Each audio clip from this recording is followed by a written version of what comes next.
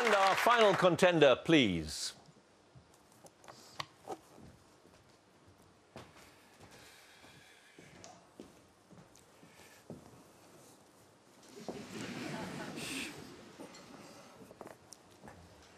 And I feel slightly foolish asking you this, but your name is?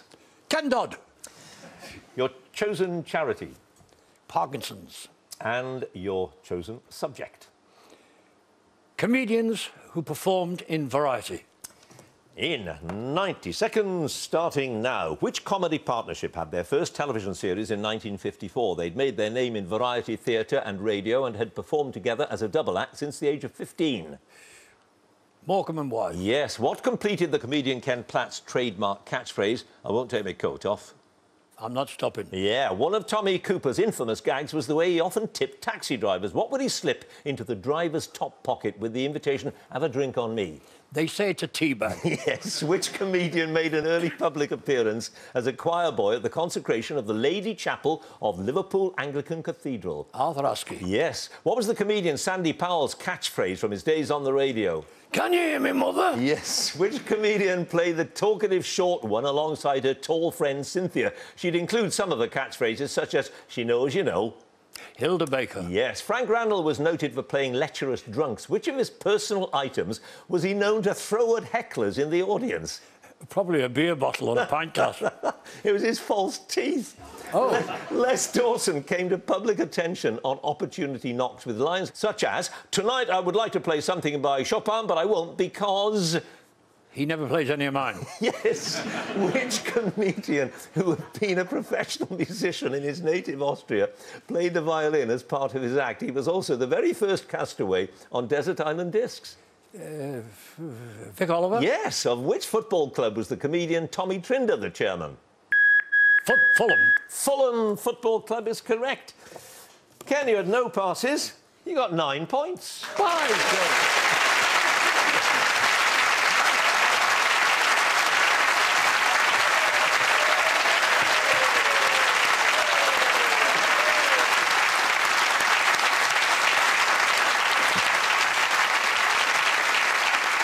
So that's the first round done. Let's have a look at the scores. In fourth place with 3 points, Lizzie Arnold. Third place with 9 points, Ken Dodd. Second place, 10 points, Oreo Duba. In first place with 11 points, Alice Wiley. And now, Ken Dodd. Oh, well. Please, your turn for this one, Ken. Well, let's see. Now, look, let me ask you what is probably an impossible question. I never lend money to people. All right. I'll try another one in that case. What makes a joke funny? A joke is like a little one-act play. They contain different. They contain emotion.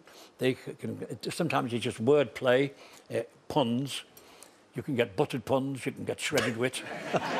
Sorry about that. A joke can be a story with an end to it.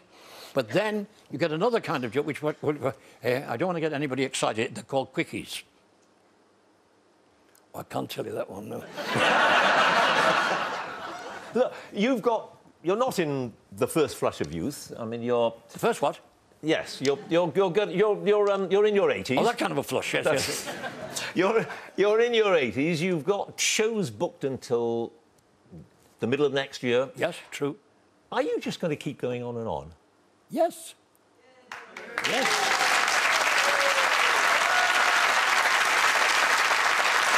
Well, you couldn't have given any other answer. Well done. Ken, thank you very much for that. Now, you have got 9 points. So, let's see how you do with your general knowledge. Here we go. 2 minutes, starting now. The fictional detective Sherlock Holmes, created by Sir Arthur Conan Doyle, lives at number 221B on which London street? Baker Street. Yes. What phrase completes Kenneth Wolstenholme's commentary on the closing moments of the '66 World Cup final? Some people are on the pitch. They think it's all over. They think it's all over, but it isn't. It is now, is what he actually said. It is now. What did the Royal and Ancient Golf Club at St Andrews agree to do in September 2014 for the first time in its 260-year history? To allow ladies to tee off. Yes, indeed. Which 65 chart topper for Sonny and Cher features the lines, "They say our love won't pay the rent. Before it's earned, our money's all been spent"? I Got You, Babe? Yes. Which member of the coalition cabinet, a former leader of the Conservative Party, has a great-grandmother who was a member of a distinguished Japanese samurai clan? A Japanese samurai? Well, quite... No. we'll take Michael... No, Ian Duncan Smith, but... Was it Ian Duncan? Who knew? Quite. What kind of mythical creature has been played by Glynis Johns in the 1948 film Miranda and by Daryl Hannah in the 1984 film Splash? A mermaid? Yes. Which peninsula lies between the estuaries of the Dee and the Mersey? Peninsula, Mersey, Anglesey? No, they could take that, but it's probably the Wirral. The French surrealist Marcel Duchamp made a cheap postcard-sized reproduction of a painting by Leonardo da Vinci to which he added a moustache and a goatee beard. Which painting was it? Mona Lisa. Yes. What method of restarting a game in rugby union is the equivalent of a throw-in in football? A